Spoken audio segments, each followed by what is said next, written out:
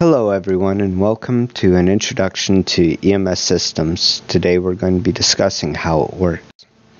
Now, are we ambulance drivers? Do people call 911 and say, "Hey, send me two idiots that can drive really fast"? Well, unfortunately in the past, yes. Up until the 1960s, most of the ambulance services were run by the funeral homes because they had hearses where they could lay a patient down in. Now, imagine this. The ambulance is dispatched to a car crash on the interstate. Upon arrival, they find 3 patients, one of which is already dead. The other 2 are critical. The first thing they would do is grab the dead patient and take them to their funeral home. They would return back in, say, an hour or so and identify if the other 2 were still alive or not. If they were still alive, only then would they take them to the hospital. Now, as you can imagine, this turned into a major conflict of interest. And in 1966, a report was written called "The Accidental Death and Disability, the Neglected Disease of Modern Society." Whew, that's a mouthful. It's also known as the White Papers, and that created the Highway Safety Act that set national standards for EMS under the Department of Transportation. And today, we are set up in 4 distinct categories, and that is EMRs, or first responders, and these are your police, your firefighters, your highway patrolmen, EMTs, advanced EMTs, and paramedics. Now, the White Papers created a situation where EMS were recognized as medical professionals.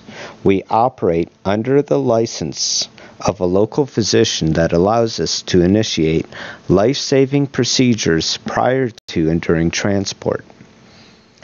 We have written orders, they are called offline standing orders or protocols, that say if you have a patient that presents in this way, you are permitted to do this treatment.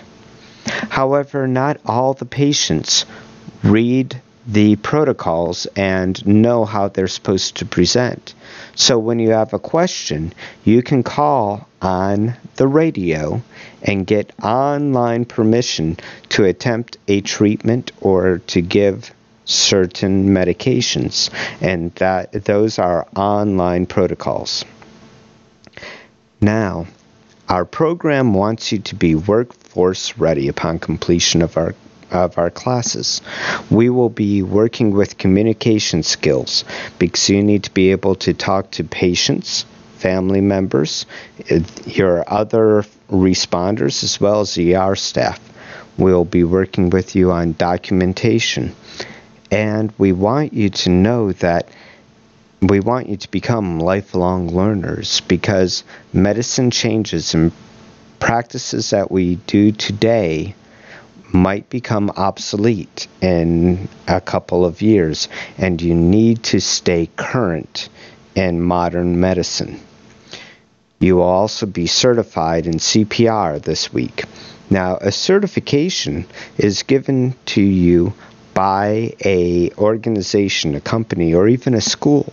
For example, you are currently enrolled in our program for a certificate. And upon completion of our program, you intend to apply to the state for state licensure, and that is regulated by the state health department. The White Papers also created 911. Prior to that, you would call the local fire department for any medical emergency. And once we set up an ambulance service, we now needed to create a place to take the patients. And hospitals started to set up emergency rooms, and hospitals also became specialty centers. For example, any burn patient in this area would go to Vanderbilt. a cardiac patient to St. Thomas, or a stroke patient to Skyline. The hospitals in this area have their own specialties, and we'll be talking about this throughout the program. There's more information for you to learn, but this is only a brief introduction into the program, and I hope that you enjoyed this brief lecture. Thank you very much. Have a nice day.